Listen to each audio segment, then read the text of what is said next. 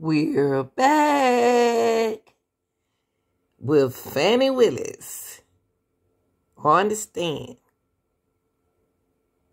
in her hearing motion, a Trump case. Listen to this question. For purposes of this form, I believe there's some classification of somebody you like don't have a personal relationship with that gives you $100.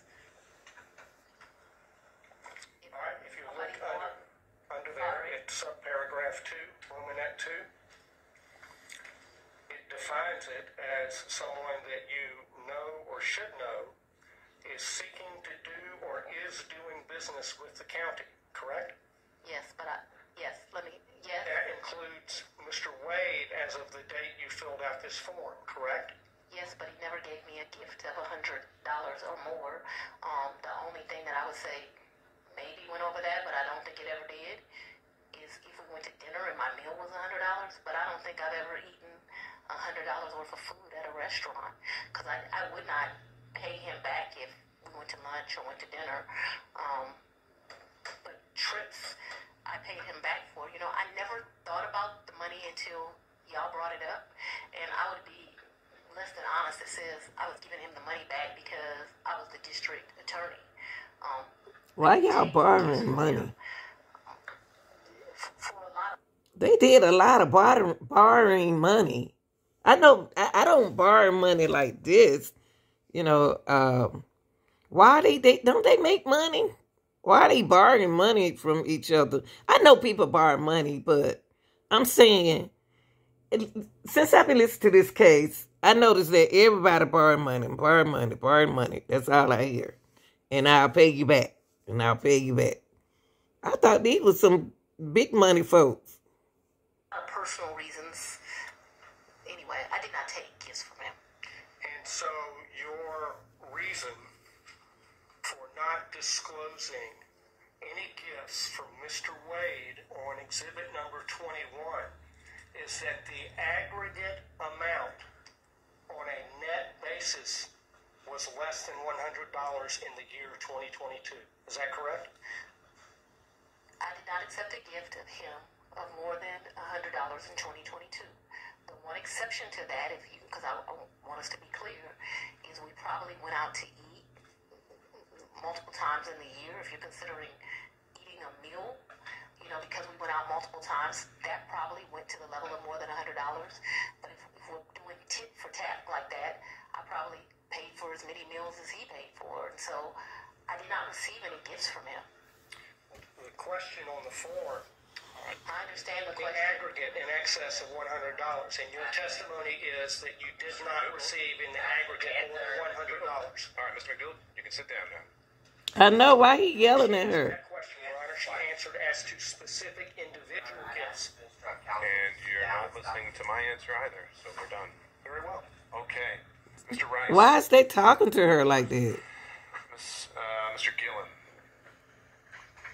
My goodness. Why y'all so angry? Boy, this is a mad courtroom right here. Jesus. I hope don't nobody have a heart attack. A few questions here. I want to. You saw the book here, Find Me the Votes. That was shown you, correct? Yes, sir. Yeah, I would like to tender this as an exhibit, number 22. Is that your copy? It is. All right. What exhibit is that going to be? 22. All right. I'm making the Is that evidentiary. Now here he go promoting his book. To this. Now, well, you're tendering it. Is it with position of the state? Thank you. Mr.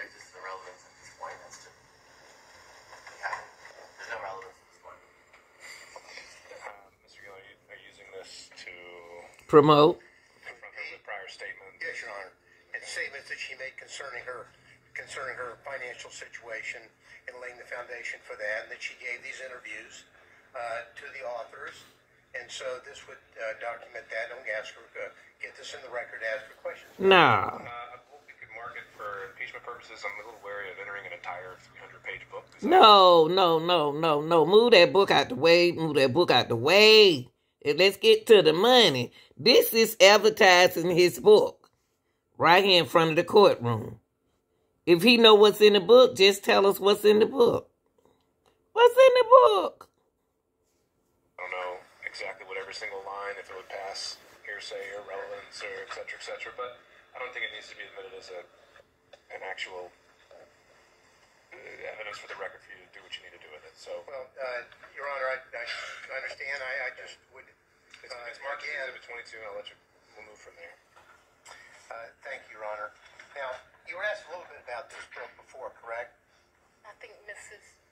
Merchant Ms. Merchant did. asked me some questions, yes? And you gave about 6 interviews to the authors of this book in the sit down? No, sir. You didn't. Was it? She answered how many interviews she gave, in her opinion. How many, in your opinion, do you believe you gave, and how long did they last? 2 to 3, maybe 20, 30 minutes. So your testimony is at most, do you think that you gave maybe an hour to an hour and a half's interview to the authors of this book? Oh, you mean in total? In total, yeah. Maybe, yeah. Anywhere between, definitely not more than 2-ish hours. Okay. But you also were telling, when they were, the title of the book, of course, is A Hard-Charging Georgia Prosecutor, a Rogue President, and the Plot to Steal American Election. You've seen that. Why is the title of the book relevant, sir? And I had no... And then I'm going to ask her whether or not that was the... Don't answer the question the judge tell you not to. What the thing gave her, what do you mean by that? Well, because they were sat down and they told her why they were there to interview her. And why does that matter? Well, I think it matters because it shows what they want her to give her version of what her life story is. This is almost a life story of her. So that's why it's relevant. But if the court thinks it's not, then... No, it could be relevant to your issue of the forensic misconduct that has been alleged, and maybe some of the motives at play when it comes to forensic misconduct, but I'm not seeing, again, what we're here for today was the relationship and or any financial elements of it. Correct. Well, I think it clearly relevant to the forensic misconduct, also relevant to personal interest in terms of the finances. I didn't make 10 cents off that book.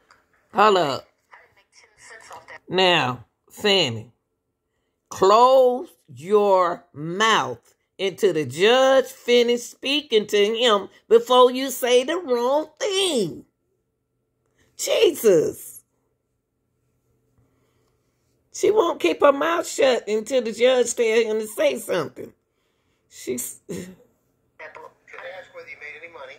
Okay, Didn't ask whether you made any money. Do you have any other statements that she hadn't already been confronted with by Ms. Merchant? Well, other than I want to focus on when you were telling them about your financial straits and you were living kind of month to month, that is what your financial status was back in 2018 after your election. Mr. Gunn, we covered that at length. And you're at the end of the line. I'm sorry about that, but we've got to find new ground.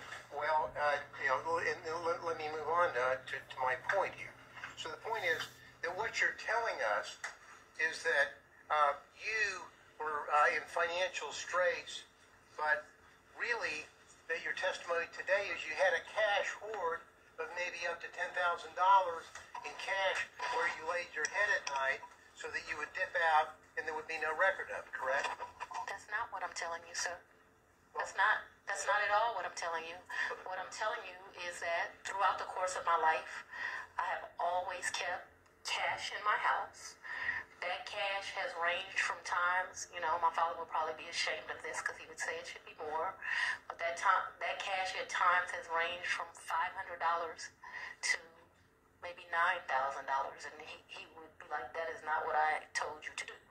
I've always had that amount of money.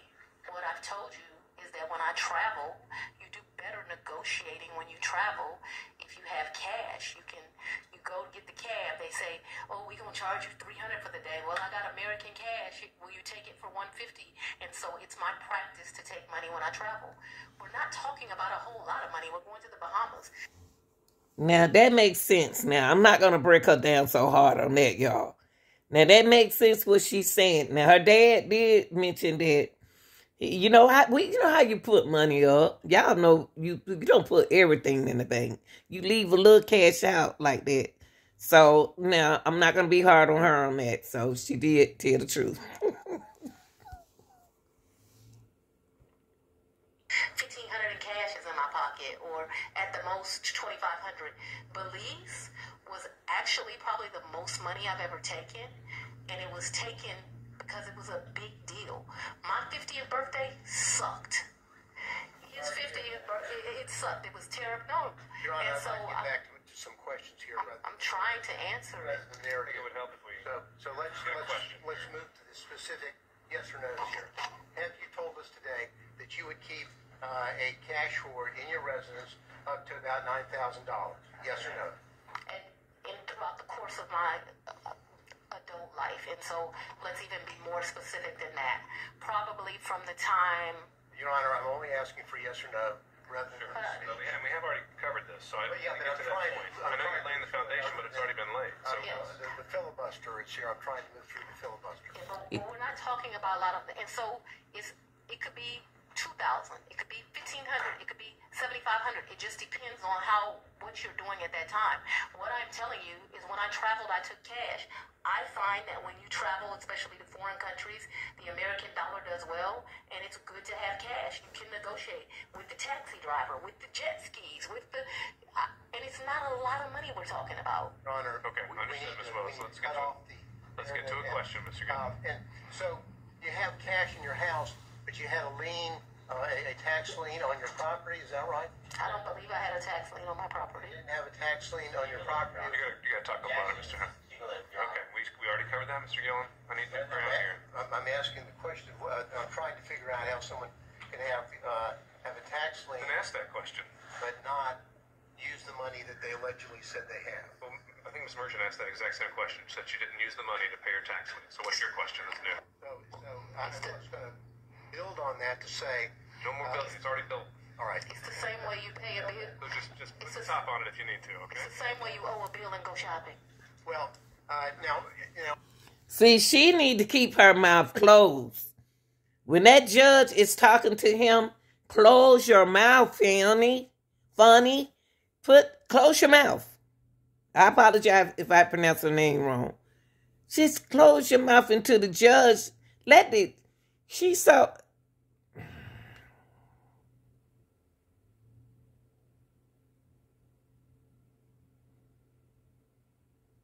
I guess she been around a lot of men that bosses her.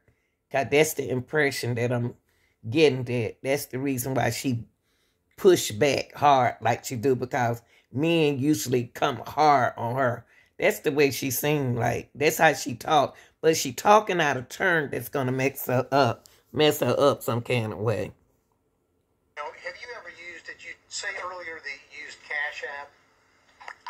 When I would pay Robin Bryant, I used Cash App. What is Cash App for the record? I don't need to know that for the record. Let's keep going. Well, so if you're paying Robin with Cash App, why aren't you allegedly paying Mr. There's no alleged here. Why aren't you paying allegedly Mr. Wade with Cash App? I don't think Mr. Wade does Cash App. Did you ask him? I think he's told me he doesn't do Cash App. Okay, so that's the reason why you didn't use Cash App. He's sitting next to me. I hand him the money. Because there would be a record in Cash App of your making payments, correct?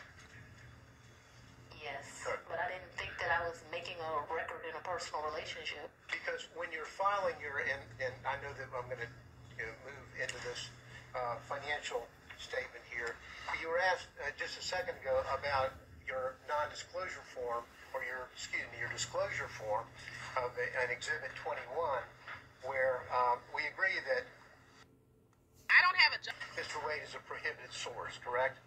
I don't. What I agree to is I don't believe he's giving me gifts.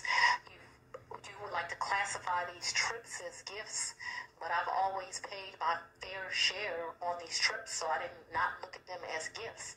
I don't think that what this is disclosing, and they can tell me if they mean something different, I don't think it means that if you go to dinner with somebody over the course of a year and it gets to 100, you're supposed to report it. If my understanding of that is wrong, I've probably been to lunches with a couple of people that over the course of a year they paid, I paid. Let me, prohibited source means... We already went over this, Mr. Gillen. Mr. McDougal. Well, Your Honor, I have to... Fanny, be quiet, Fanny. Before I can follow up with my next question. I don't know why you have to. Well, It's already okay. questions have been made. Then, your 2022 disclosure form did not list any of the thousands and thousands of dollars that Mr. Wade paid for on trips that you were on. Yeah, isn't that correct? That's because Mr. Wade was paid that money back, or he was paid due to the fact that I bought the plane ticket or I paid for the hotel. There were never money that he gave me. That wasn't the nature of our relationship. You know, there's so many men, and Mr. Wade is one of them, where the nature of the relationship is they're just paying a woman. The nature of our relationship is companionship and friendship. Despite the way people would like to paint certain women, it's just not true. Final question. And not a single solitary documentary piece of evidence showing that you have withdrawn the cash to pay for it. All right. Thank you, Mr. Gill. That's not accurate. Thank you. Okay. Time period between February 2021 and January of 2022, while you were staying at the Yurdi condo, did your father ever come and visit you during that time period at the Yurdi condo? He did not. That's all I have. Thank you, Your Honor. All right. Ms. Cross, I would imagine you have a number of topics to cover with Ms. Willis that'll take more than 10 to 15 minutes. I did. Okay. Then I think we've reached a stopping point for today. And so, Ms. Willis, I'd ask you to step down now. And I also remind you that you're not to discuss your testimony or... Y'all, this courtroom is fire and desired. I mean, they is hot like popcorn. In this courtroom, attitude is flying here and flying there. Y'all tell me what you think. Support Lanita, Miss Real Deal, our channel. Y'all please support me. I stays up overnight, be sleepy, and I work so hard to bring out entertainment and informative crime and court cases. And all I ask y'all to do is hit the like button. If you haven't joined the channel, please join the channel for $4.99. I love y'all. I'm out.